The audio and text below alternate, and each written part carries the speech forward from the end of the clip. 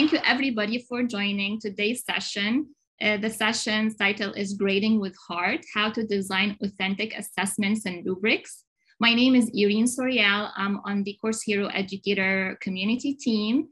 Also from the Course Hero team, we have my colleague Kamal, who will be our behind the scenes star managing everything Zoom related.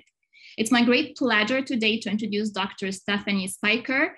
Dr. Spiker is the Digital Fluency faculty in residence at the Weber State University. She specializes in the implementation of classroom learning communities and the bridging of social justice ideology into experiential learning education methodology.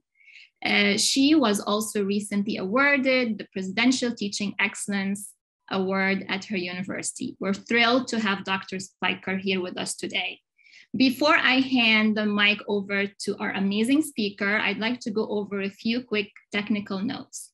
So today's session will involve breakout rooms. So if you run into any technical difficulties whatsoever, please do not hesitate to chat, message me or my colleague Kamal directly in the chat via private message, and we'll help out.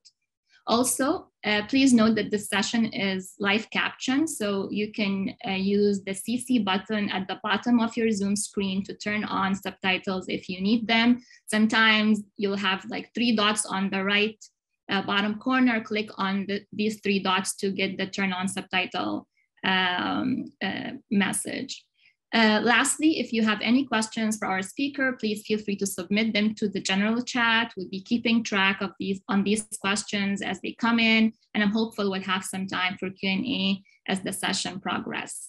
Now, with that out of the way and without further ado, I'd like to welcome our speaker, Dr. Spiker, to the virtual stage. Awesome. Thank you all so much. And I'm so grateful to be here. As I go ahead and get my screen ready to share, in full disclosure, you're going to hear some background music and so on, probably like many of you. I am kind of on vacation. I am at Glacier National Park. I love this summit. It is a highlight of my summer, and I didn't want to miss it. So thank you for being flexible with me. I'm grading with heart and being authentic in this session. As we begin, I want folks to get prepared. So Kamal, could you please go ahead and share the Wakelet link into the chat for everybody? Up at the top of this screen here, you'll see there's a scan code, and you can go ahead and you can click on that scan code if you like. That'll take you to our Wakelet page that we're going to use for our workshop today. And also the link that just went into the chat, and I'm going to pull up, I'm just going to show you here what that's going to look like when you get in there. So it's going to take you to a page that's going to look like this. I love Wakelet. I don't know if some other folks probably know Wakelet too. I'm sure many of you do. It's a great tool. I'm just using it today for our session, but you can see that you can use this in a lot of ways. But here, all the materials that you're going to need to participate today are here. This is the slides, and then a bunch of resources that I will get to definitely within the next hour. But I wanted folks to be sure that you have access to that Wakelet page. Okay, so give folks a minute to get in there.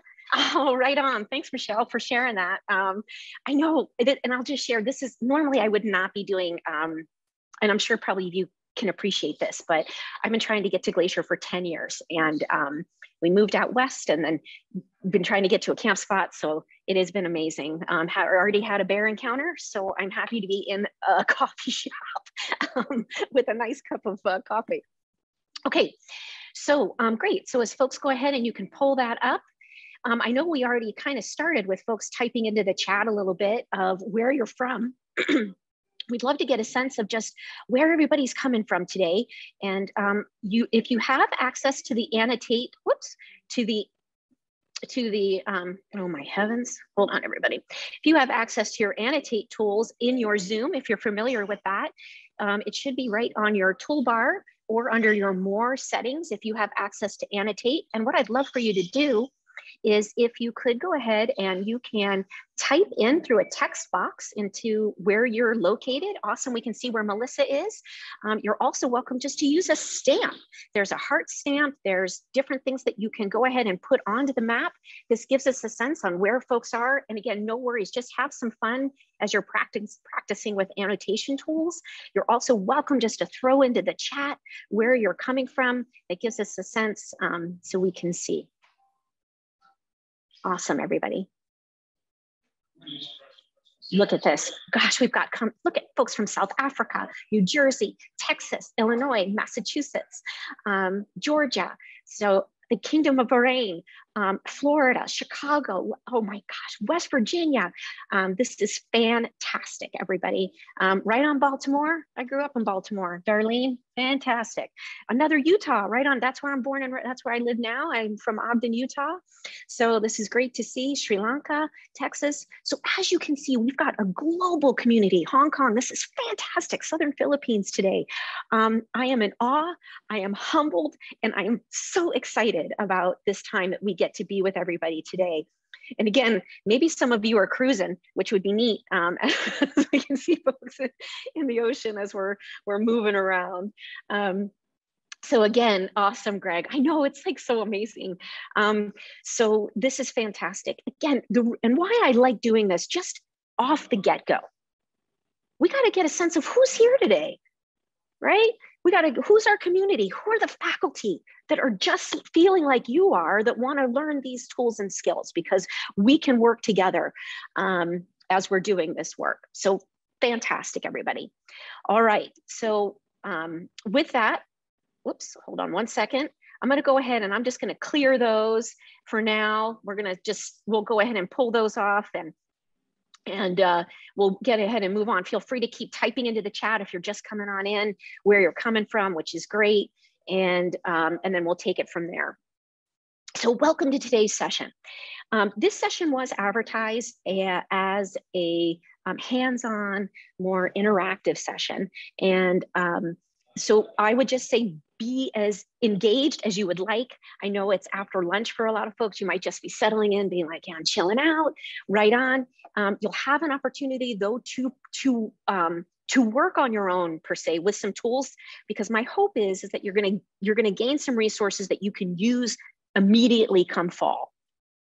Okay, so let's look at our welcome and our objectives for today. So we just got a sense of who is here and why. I want to talk a little bit about what is authenticity and what does that mean for us as faculty, and why is that relevant? We also want to talk about, this is one of my favorite things to say, alignment, alignment, alignment. And we'll talk more about why does the work that we do have to align? And we'll talk more about that. And then we're actually going to get into designing some authentic assessments and giving you an actual tool to help you design authentic authentic assessments in a variety across your content areas. And we'll talk about designing authentic rubrics to help you measure those assessments. And then we'll wrap up from there. We really only have an hour together today, so this is going to go very quickly. So I just want to point out, though, I've got this little text over here. And powerful teaching, we can see powerful teaching begins with measurable outcomes and concludes with authentic assessments. Selecting relevant, authentic, and real-world assessments, which are aligned to course and program level outcomes, is critical. That's the most important part of our work. Whoops. Okay, so again, this is me. You can see I look a little bit different today, but this is my usual glacier look right there. And there's my email. As Irene mentioned, I am from Weber State University in Ogden, Utah, and open to collaborating. So I just share that because hopefully after this session, we'll be able to stay connected with each other. Okay, so before we formally begin, what I would like to do is share a short video clip, but I want to pose this out to you, and it might seem a little elementary in nature, but I want you to think about, what is your superpower? Just take a moment and think about, gosh, what might be my superpower, okay? And we're going to watch a short little video here, which will get you thinking about superpowers. And then I'll talk a little bit more about why I even think this is important and why is understanding our superpowers relevant to assessment. Okay, here we go.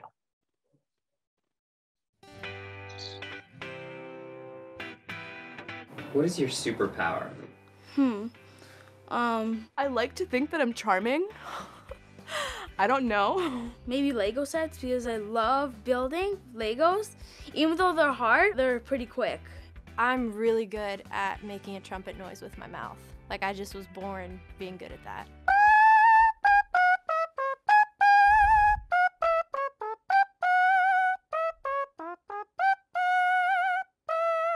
I can make a bird sound, like a real bird sound.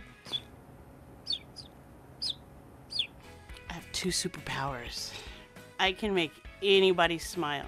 And the other one, I can fart on command. No!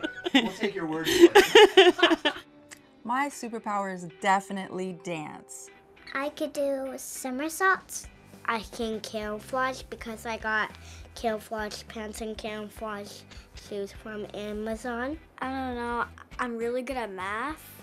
Math, reading, making stuff. I'm actually very good at mimicking healthy versions of junk food. The shouting count? I guess my stoicism, and I get that from my mom. I'm comfortable with anybody. I can talk to anybody, anywhere. I could sit down in a room with you, and I could just talk for at least an hour straight. I can host a badass party. Even if I'm not at my own party or in a big group of people, I don't try. I just always feel myself trying to include everyone that's around me. I'm a good singer, I'm a good cook, and I don't judge. I think I'm really good at connecting with animals. I work at a shelter, and I feel like a lot of nervous animals just like naturally connect to me. I'm a great friend. I can confidently say I make everyone feel loved and comfortable. I think I'm very good at helping people not be anxious, because I get very anxious, and I know all the ways to help people not be anxious. Well, when the muses are playing, I can really ride up a storm. I just keep going. I don't care how exhausted I am or how tired I am. If something needs to get done, it gets done. My superpower is swim. I think that if I don't swim, probably I could die. I go out and walk every single morning for 2 miles.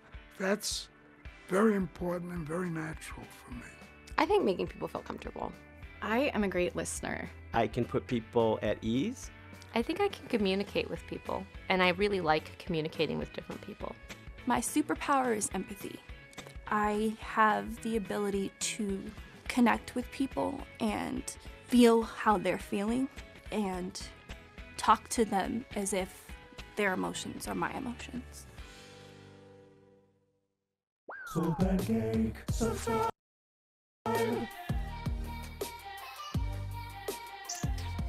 Awesome. So this is fantastic. As folks are going ahead and typing into the chat, go ahead and put in what is your superpower, right?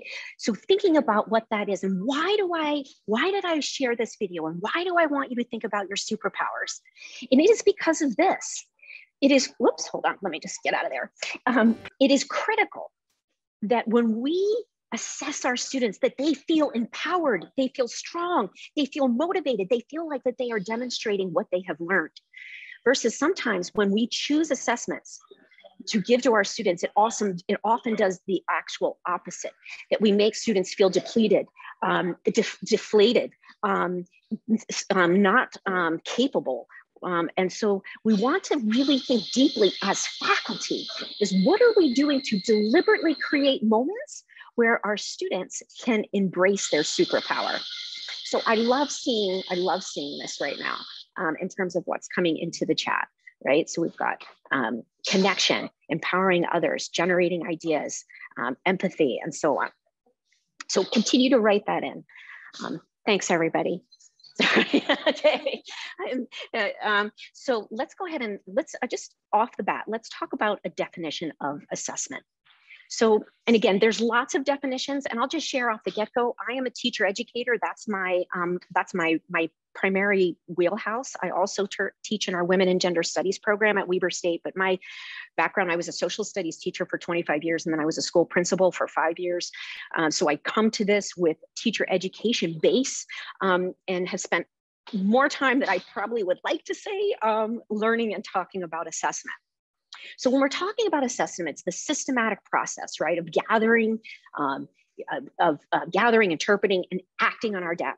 I remember the very first time I gave a test, and I was so excited because I was like, oh yeah, finally, and I was grading.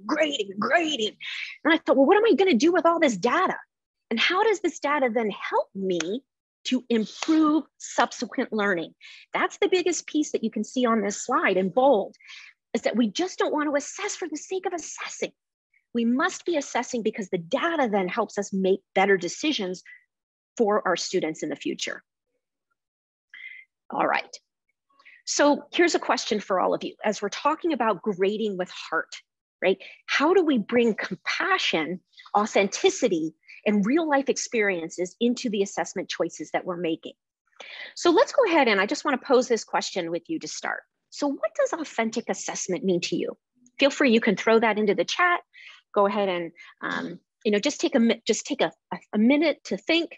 When you think about what is authentic assessment, what does that mean to you? Go ahead and you can throw any thoughts that you have into the chat. Great, so we've got real life application. Again, practical, it's personalized. Types of activities students are likely to experience in their careers. Yes, if we think about these students are coming into higher ed because we're trying to prepare them, right, for the future, for our future. They must be gaining real life and authentic experiences. What a person knows, excellent. I want the students' thoughts, ideas. Yes, Emily. Marjorie, testing based on real life skills needed. Yes. Edgar, discovering the talents that students have. These are fantastic. Yes, with heart, real life applications. So again, we can see what folks are feeling. And I think that we're all on the same page. Meaningful, related to the career, preparing them, realistic, right? I mean, I can remember how many times maybe some of you have been in a situation where you're like, why am I being tested on this? The teacher never even talked about this in class. How is this even relevant to what we're learning about? So it's critical, right? We want our students to feel like the time that they have spent with us was time well worth it, and that they have come out better on the other side. Excellent, excellent. I love this. Keep throwing this into the chat, everybody. Keep throwing it in. So when we talk about authentic assessments, these are often used synonymously with alternative assessments or performance assessments. So, and these are terms that we use a lot in education, that we talk about. Performance assessments are often authentic or real life and not like a performance like, yeah, I'm putting on my tap shoes. It's more like, okay, I'm going to perform a skill, I'm performing a task, I'm performing something I've learned in my course that now I'm going to replicate and show that I've actually learned. So we can see examples, demonstrations, debates, field work, simulations, problem-based learning, so on. So these are great examples here, and I'm sure this is just the beginning. I know many of you have probably engaged in lots of different types of authentic assessments with your students. These are just some examples. I encourage us to break free of the typical test, right? Because we're in an age right now. In fact, I was talking to Kamal and Irene before the session about technology and how much we all know, we don't have to bring this up, how much has changed in the last 18 months, right? But any student can get online and find the answer to any of our tests, right? We've been sitting and listening to these sessions. So it's a question of how do we make the time that they're with us and those authentic assessments even more valuable? Excellent, great. And Timothy Jones, thank you for your comment. I see that, that's fantastic. Yay, Charmaine, yes, okay. So we're gonna keep going here, mindful of our time. So key points. Here's one of the biggest takeaway here is assessment is ongoing. This isn't just like a one and done or a one hit wonder. Assessment is an ongoing process aimed at understanding and improving student learning. And because again, the key is transfer. So we want our students to transfer what they're learning with us into other coursework, their jobs after they leave the university and graduate school, so on. So remember that it's just so much more than collecting data. when we're designing our assessments.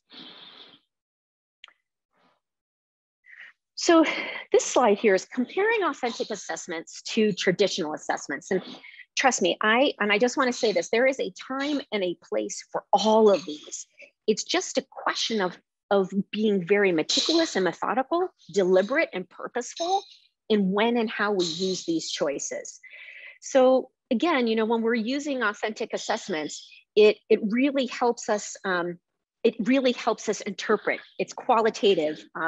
It helps us reveal parts of that teaching and learning process. Versus we can see often in our traditional assessments, it's the end product. These are isolated facts. Often it's low level content. It's not that higher order critical thinking that we're hoping to get to with our students. And again, I give quizzes. I give traditional assessments.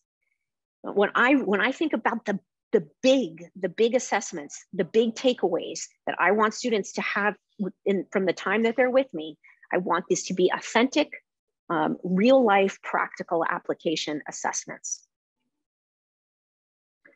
I like this graphic a lot because it helps us get a sense of, often as faculty, we can get really lost in like, what am I supposed to like, what's the most important thing, you know, that students need to walk away with. And so I really like this slide because it helps me think about these enduring understandings, the big ideas that I want students to walk away from my course with. Notice that's that circle right there in the middle, what we call those enduring understandings. Versus important to know and be able to do and worth being familiar with. Now, what I like about this is notice that those enduring understandings, that should be where we focus those authentic assessments versus those worth being familiar with. That can be our traditional quizzes and tests because our students are going to get that information over and over and over again, and they have access to that very easily at their fingertips. Okay, so what I'm going to do now is I want to introduce you to a specific tool that I like. And this is from Wiggins and Mateague. This is from Understanding by Design or Backward Design, which is a theoretical framework that a lot of us use in teacher education when we're thinking about teaching and learning and planning. And many of you probably have an instructional design as well. The basic premise behind backward design is that we start with the end in mind and then we work backwards. So with this though, is I want to teach you this GRASPS tool. GRASPS is an acronym though that can help you design authentic assessments so you can grade with heart. So the next several slides are going to help us review GRASPS and then we're going to practice. Oh, okay. Oh, great. Now everybody's pictures are coming up. Awesome. And no pressure. You don't have to turn your camera on, but you can if you want. So let's take a look at this. So GRASPS is an acronym and it really helps us plan these authentic assessments. So it starts with thinking about, okay, what's my goal? What do I want the students to achieve? Okay. Then the R, what's the role? What's the student's role in the task?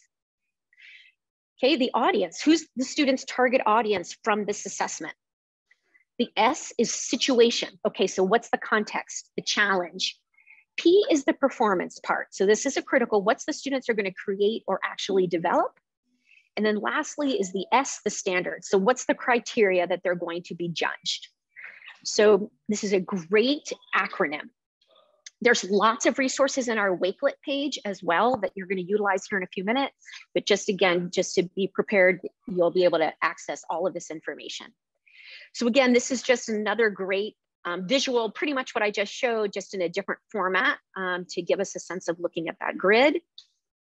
But what I'd really like to do is show you this example. So this is an example for, okay, just again, generally speaking, science across the board. I'm sure many of you are science faculty across in different content areas, but let's just look at this on a very kind of big picture global level as an example.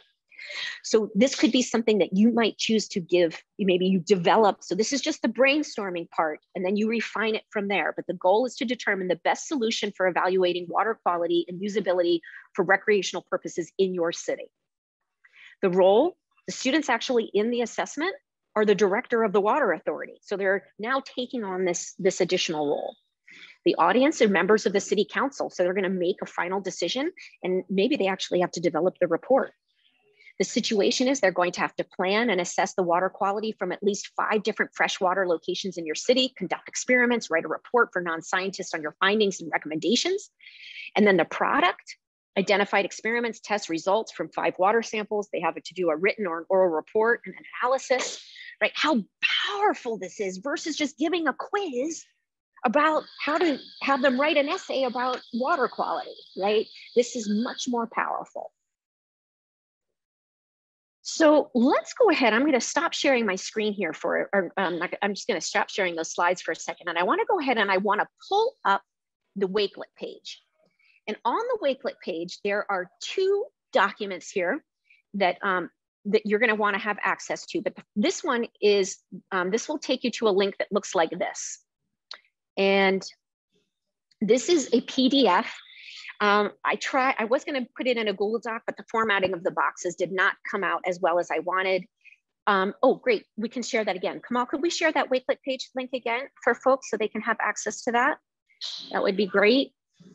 And you can, so I'm going to share this with you now. We're going to practice. We're going to practice and actually do this for a few minutes. So you can actually download this yourself and turn it into a Word doc. You can actually save it as a typable PDF if you want, or if you'd like, just go ahead and pull out something to write on, to brainstorm, because what we're going to do now for a few minutes, yes, you will, Samantha, you'll have access to this Wakelet forever, as long as you want it, as long as you've got the link. So we'll make sure that you've got it. Is what I'd like folks to do is we're going to, in just about 1 minute, we're going to break into breakout rooms. The breakout rooms are really just to give you a space to go. And I want you to brainstorm an authentic assessment using grasps. We're going to be in these breakout rooms for about, I'm thinking maybe 8 minutes now, Kamal, just based on time. And what I'd like you to do is, if you're comfortable, and there'll be big enough breakout rooms, you know, so you don't feel like they're going to be like 10 people or so. If you want to brainstorm and talk to others, introduce yourself, say, this is my area of expertise, and this is what I'm thinking about designing, awesome. We just want to provide a space where you can start kind of hashing these ideas out, that what might be an authentic assessment that you can use come fall. Think about what you're teaching in the fall and what's an assessment that you can design that you could use in one of your courses, thinking about this using this GRASP tool, okay? So looking at our time, it's 2:28. I think let's take until 2, come on, let's do, I'm just looking at our time. So let's do 2:35, okay? Just to keep it easy, and we'll do about 7-minute breakout room. Okay, I'm kind of just so I have enough time to get through my session here today. If you don't want to have your camera on, you don't feel like talking to others, no worries, but stay in the session. Trust me, when you come back, the last 20 minutes are going to be awesome and more information about rubrics. So we just want to provide you a space to talk to others, connect with others, other faculty, and get some ideas. All right, so questions before we go into our breakout rooms?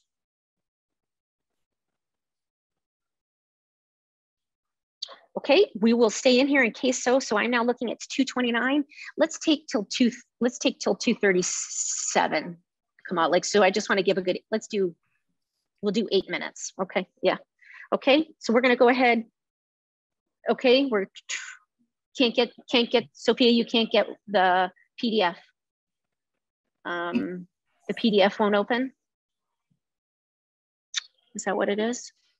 I want to make sure, can maybe folks give me a heads up if, oh, I also want to show this, the underneath, you can take a look. This is what we just talked about, the steps in designing a cornerstone task using grasps. This is also a great resource. Okay, great. So folks can go into their breakout rooms, and let me see. Oh, you maybe, yeah, you can need to sign into the Wakelet. You shouldn't have to, but just in case. Oh, it wouldn't open in Safari. Thank you, Lorraine, for sharing this. It made me, okay, Sophia, thank you. Okay, feel free to stay in, everybody. Oh, go ahead, Irene, please. No, I was going to say maybe they can try to open it in Chrome. Yeah, and it says, oh, it doesn't work in Safari, Mac person. Oh, me too, that's so weird, but I'm using Chrome, so good. Yeah. Thank you everybody for these clues. Okay, so go ahead into your breakouts if you'd like, everybody. We'll see you back in just a few minutes. just want to bring everybody's attention that to join the breakout room, you need to click on the join button. You have a message popping up on your screen, so do that. Yeah. Great, great. And if folks don't, we'll come back together formally in 5 minutes, and that'll give folks time in those breakout rooms to look at the grasps. And then we'll take it from there. And I'm gonna go ahead and keep this up on my screen for folks that are still in here, just hanging out, which is okay. Stephanie. Yes. Hi, I'm so sorry. It's Emily Dockrell-Jones. We met in a previous thing, but yes. I love you. Yes, and you were in that beautiful. You're always in an exotic background, anyway. But I love your stuff. So I just wanted to. I'm skipping the breakout room because I wanted to ask your opinion. I teach communications.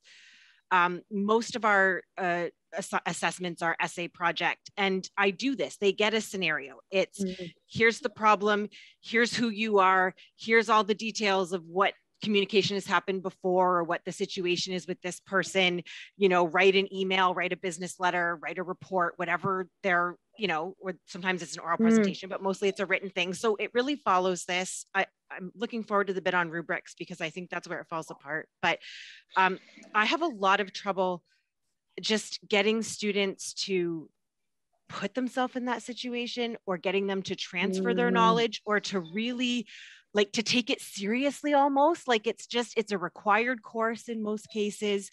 They just want the grade. They don't actually care if they can ever write an email, or they write a beautiful email for the assessment. And then the next email they send me is just an atrocious gobbledygook with no capitals and no subject and whatever. So I'm just wondering how I can sort of, if I've already got this down, how I can sort of take it to the next level to sort of get the student impact, if you have any ideas. Yeah, Emily, that's a great question. Here's my first go-to, and maybe maybe you've done this, so I'm not sure, but at our university, we have a great, it's called CCEL. It's our Community Engaged Learning Center. And so to up it and make it more relevant, I've actually teamed with CCEL and made my projects legit. So they're actually like emailing real people. They're going to the real meetings. They're having to wear real, like nice, you know what I mean? It's not just a made up thing for my class. And then what's really cool at my university, and again, I'm not sure where you are, but they have, our students can then graduate with like a CCEL endorsement on their diploma or on their diploma. Yeah. Okay. So on their degree. And so it's, I agree. And what I found, because this semester I did a real one, and it was like, I couldn't believe what happened. Like they took it to a whole nother level beyond anything I ever expected. Yeah. And Emily, I would say if you'd like, why don't we touch base after this and I can send you some examples of those direct, I would love of how that. I wrote those out and everything. We have a public-private partnerships program. I'm in a community college in Canada, so it's a little bit different. It's very like technical applied learning. Our version of college is sort of almost more trades and sort of applied learning oriented. But our new buzzword is experiential learning, which it sounds like that's what you're saying, where they're actually in the community. There's a lot of administrative issues around that, but I would love to touch base with you and just get a sense of even what I could sort of take back to my colleagues and my administrators around a similar sort of, we don't have a CCEL, but something, we have a few other departments that might fit in with that we could look at. So thank you. That would be, I do totally. Just, for me, it would even be if another teacher in another class could also, right? Like be on them. Like, why am I the only one telling them they can't write? Why do they have 80s in every other class and a 50 in my class? Because they're getting through on multiple choice or short answer where they're looking for keywords. And I'm the only one saying, this is not a sentence. You have no introduction. What the heck are you saying?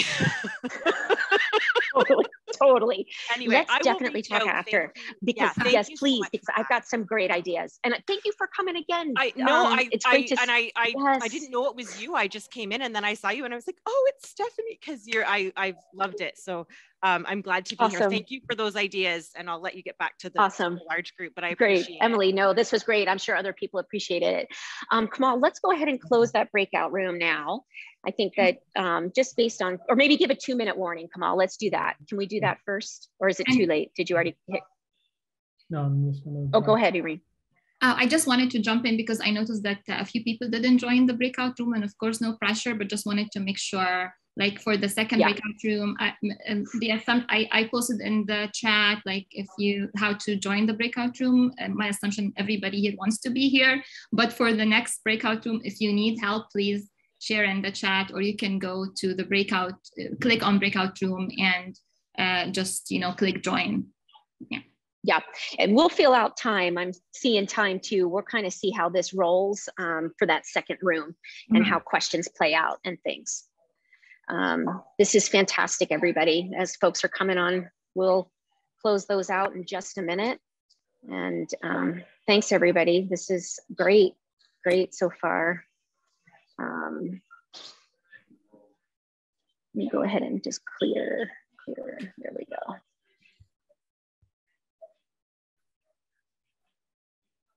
Awesome, everybody. Okay.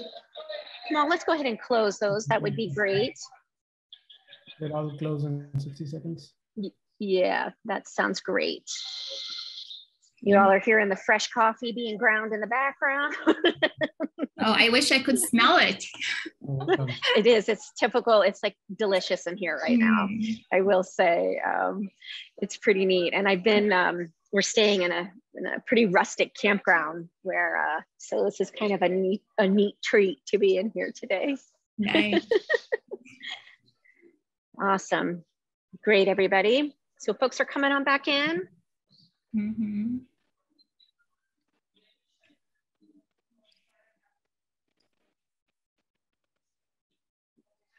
Yep, I see the numbers going up. Welcome back, everybody. Yep. Folks are coming on back in, which is great. 10 seconds.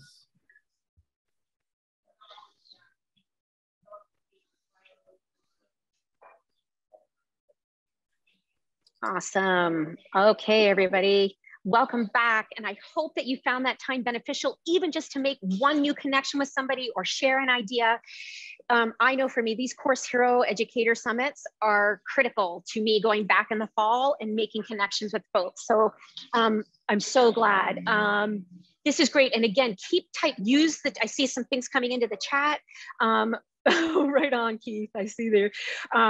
Feel free to type in, again, some of the ideas that you talked about.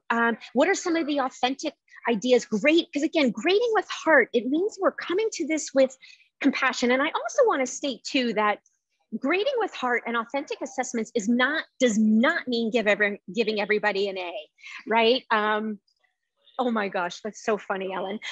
It does not mean giving everybody an A. It is about making these authentic and real, where our students can really bite into these assessments.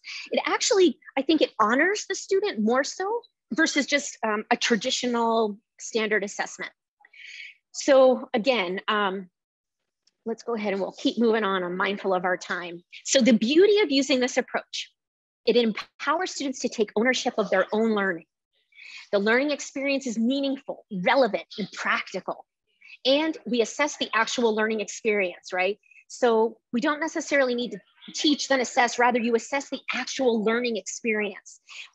This isn't the session per se where we talk about the difference between diagnostic, formative, and summative assessments, but we can definitely talk more about that. You can reach out to me later because we use all of those, but keeping in mind that for this particular session, authentic assessments, that could be any of those that we're thinking about designing assessments that help our students really master the content that we're teaching.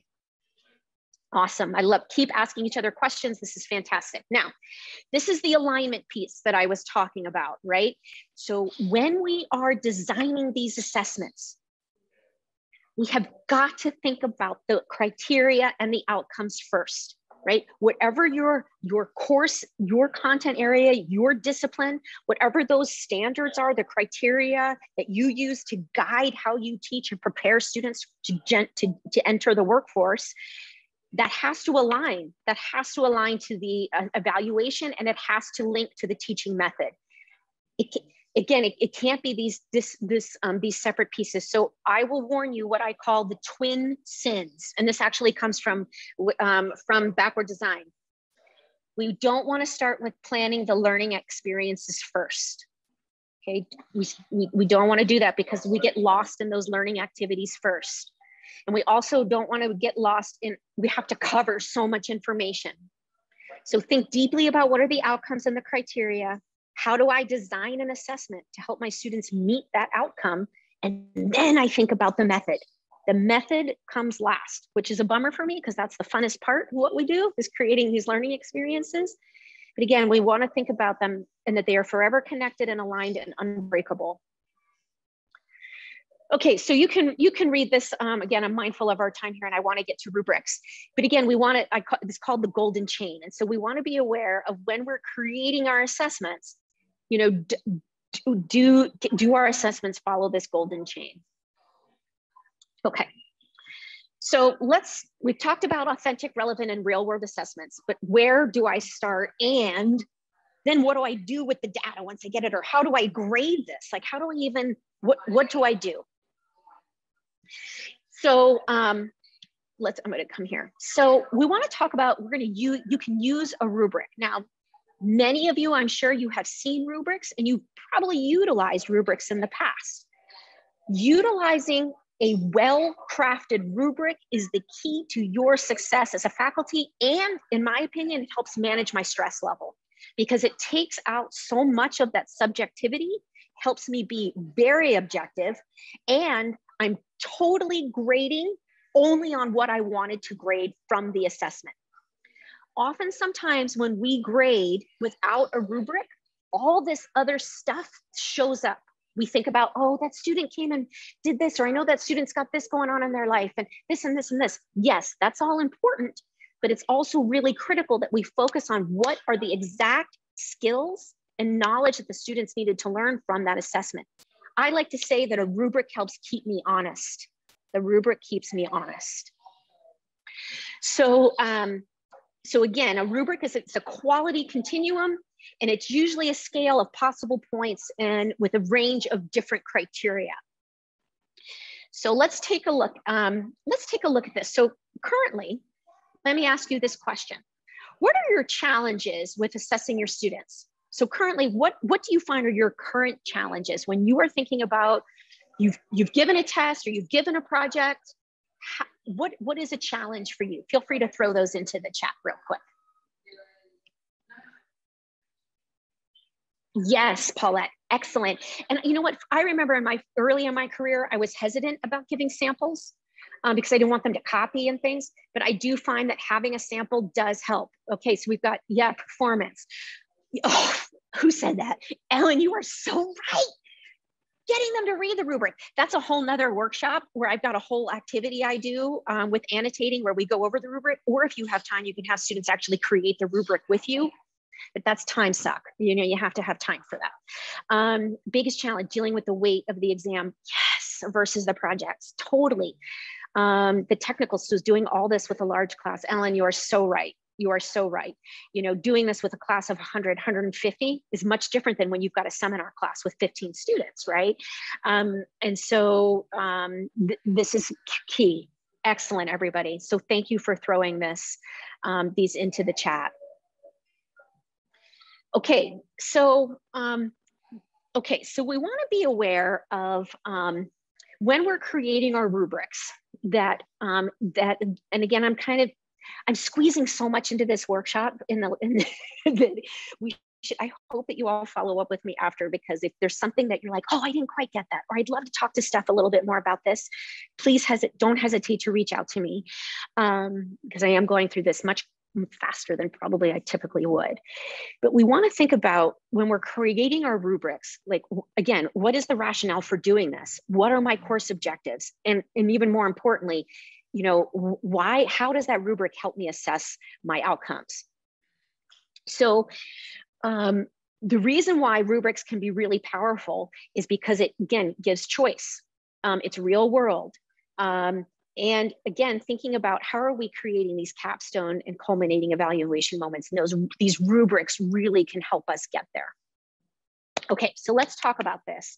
And hopefully we should have some time today to give you some time to practice, and then because we've got about 15 minutes left. Okay, so rubrics are these marking schemes. They can be used for any assessment And they're fantastic for these GRASPs assessments that we just practiced today, earlier in this session.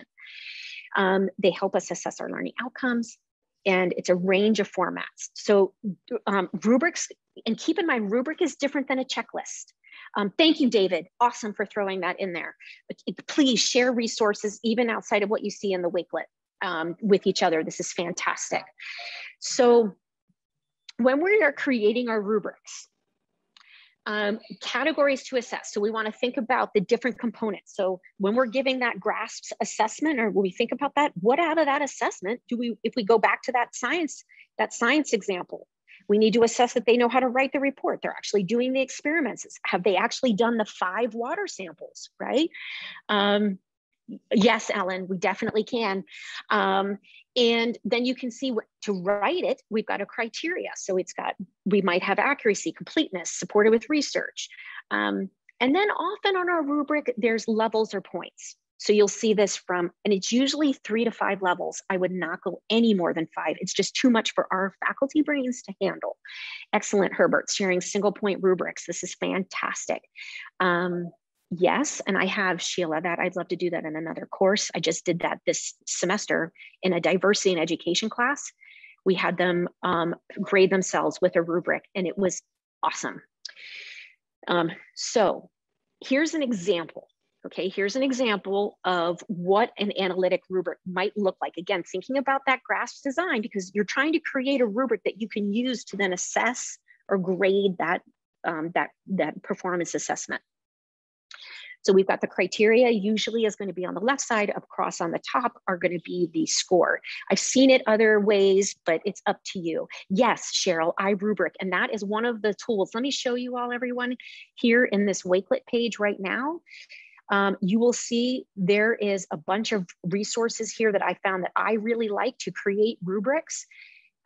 There is this website right here, PBIS, which is great, but there's a ton online free rubric makers. This link is in the Wakelet page for you to have access to.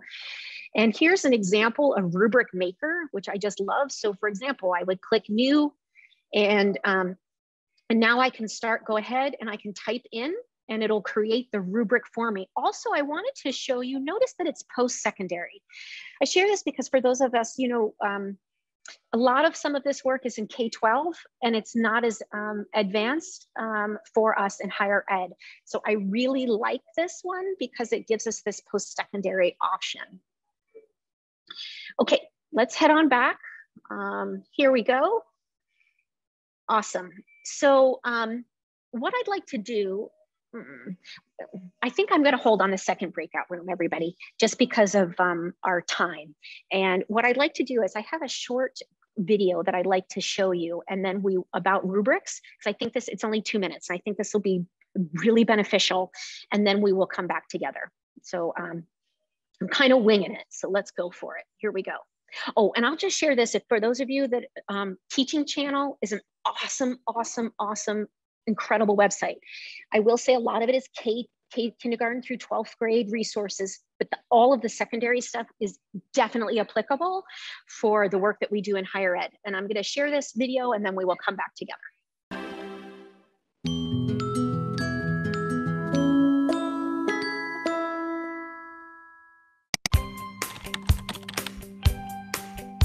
We have 1 week until our project is due, so we're going to do what's called a mid-project rubric review, okay? When I design my rubrics, I think about what I want their final project to look like first. So what you're gonna do with this is you're gonna look at it, and it says calculations. I'm gonna write in there what I think, if I were to get full credit, what would that look like? I make a list of everything that I want in their final project and everything I want to be included, and then I think about how much each part needs to be weighted. If you're doing the architecture project, preliminary sketch of model, what all would you have to get all 10 points? The sketch of the drawing already done? Mm-hmm. What should be on your sketch? The scale. That are provided. Scale. And the shapes you need to have in it. All the shapes you need to have, good. The architecture project had students building many different 3D shapes. They had to find the volume and surface area and then convert centimeters to feet. The soccer ball had students finding surface area and then volume and then they had to compare it to the actual size of a real soccer ball. The song or poem had students analyzing different geometric topics and then making sure they understood all the geometric vocabulary. The complexity you need to write on his. You need to go through each aspect and write on his for peer review, okay? So you're gonna switch, you might wanna switch computers so you can look at your fractals. Neither of us have done the writing assignment, so what will we put there? Maybe look through the writing assignment, give each other some tips. On these particular projects, I really wanted a writing assignment included in each one, and so I made sure on each project the writing assignment was weighted equally, and then just kind of went from there. We only have about 3 more days to work on this in class, so anything you want to talk about with your group, you need to talk about now, because the rest of this is going to be individual, okay? All right, wrap it up. You got about 5 minutes.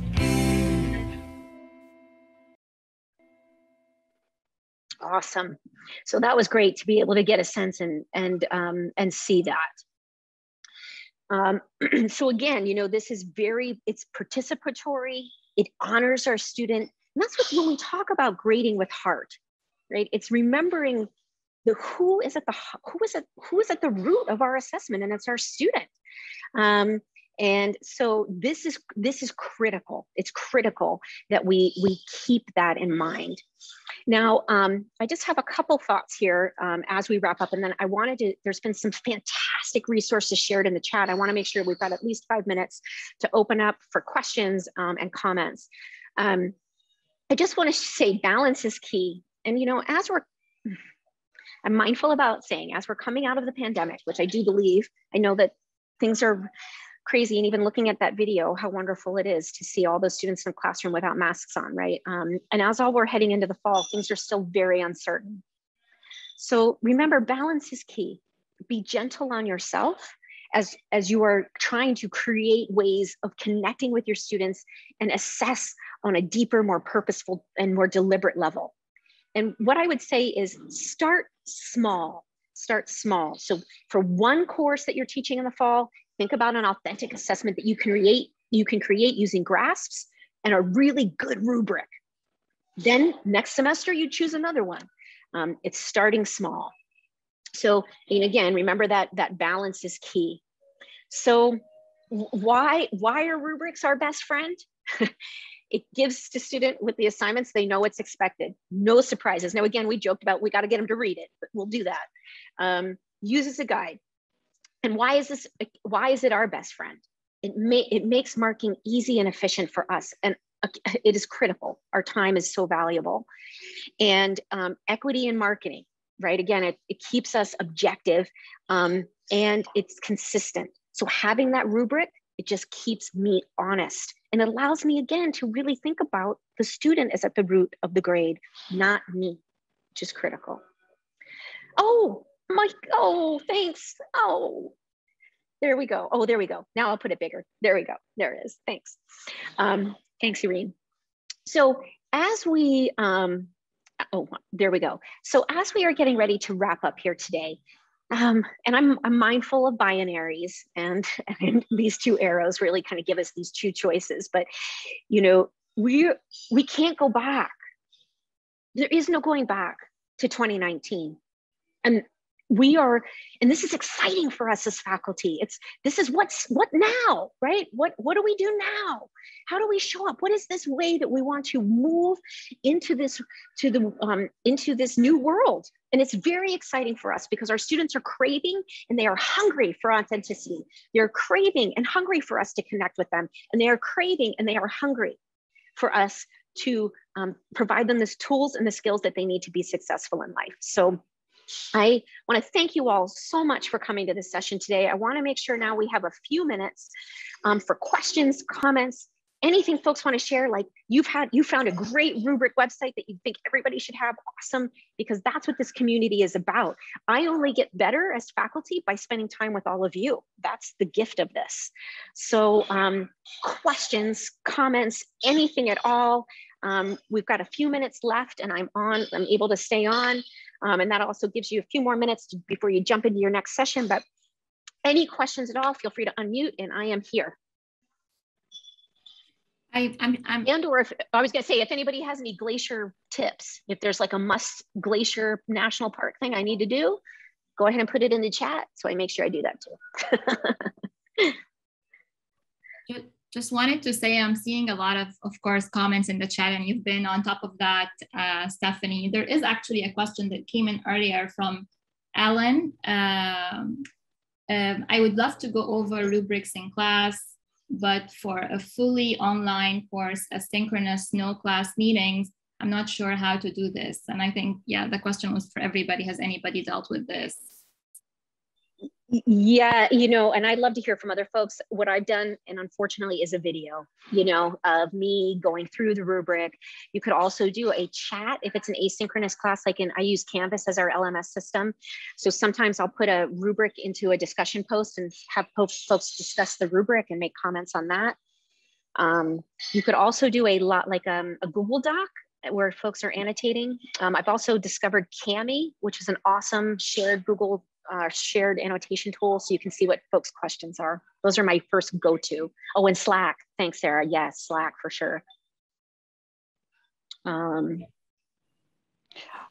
I yes, put into the chat, but great. Could you send us your contacts? You said to follow up, but.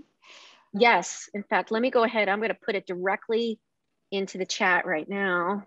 Thank you. You're welcome. Yeah, so that's fantastic. Great, please go ahead. Thank you. Oh, thank you. I'm so glad that you came. All right, everybody, look, I'm just giving you my cell too. You can send me crazy Glacier memes or fun rubrics. How about that? And there's and you can also find me. I've got a Course Hero. You can follow me here on Course Hero. I've got a Course Hero page and account that I'm always trying to bolster. So with my own content, not with likes and people, but just feel free. And I'm also on LinkedIn and Facebook, but LinkedIn's probably the best, you know, for this setting, unless you want to see my bear encounter on Facebook, which I'm happy to share. Awesome. Oh, and I see Janice. Oh, I was just going to say, I'm happy to talk about peer-to-peer. I've done some peer-to-peer. I've done a lot of peer-to-peer grading and peer-to-peer rubric work, so we can talk about that. Oh, yes. Thank you, Michelle, for that tip. Other questions? I also see another comment, Stephanie, in the chat from David. He's saying, Stephanie, could you make some comments about how your insights ideas scale to large enrollment courses? How they could be scaled to large enrollment? Mm-hmm. Yes, yeah. So here's a couple of my thoughts. One, and again, this is like if all the stars aligned, if you have access to TAs, okay. If you have access to TAs, put in and try and get that. Part of that is talking. I know for me, like when I've taught large classes and I've said to my department chair, hey, I really want to do this assessment. I need 3 TAs to be able to make this happen. Again, that isn't the case for everybody, but again, maybe if you've got a large class, if there's a way that you can maybe differentiate. So maybe that some of the class is taking a more traditional assessment while some are doing a performance assessment or authentic, just to manage your grading. Or you could, you know, or maybe these are big conversations as when we have these large scale classes, what is the outcome? And what are we trying to get these students to create when they're with us in those large classes? Awesome, everybody. Harsha, you bet. Please set up with me to meet. So I think that I will, I'm not sure who asked that question, but I will say I think that's a real challenge. I think that's one that we need to talk about as we're rethinking higher ed and being authentic. And what can we be authentic in a class of 250 students? I think we can. I think it just takes a lot more work, but we definitely makes it much harder to create authentic assessments, and we can't grade them. We just don't have the ability or the time. Patrice, yes, there's a question about the workshop being shared, and I think they're all going to be shared after the summit is over. They'll be live or not recorded sessions after. Is that correct, Elaine? Yep. Yes. Awesome. We will have the sessions recorded and shared. Yeah. Awesome. And I see now it's 3. So I want to say thank you all so much. Please, please, please stay in touch. You all are my group. You know, I couldn't make it without my Course Hero group. Knowing that we're all out there all over the world trying to make this world a better place. Somebody's got to do it. Let it be us. Thank you all so much. Be safe out there. And I can't wait to see you over the summit over the next day or so. Thanks, everybody.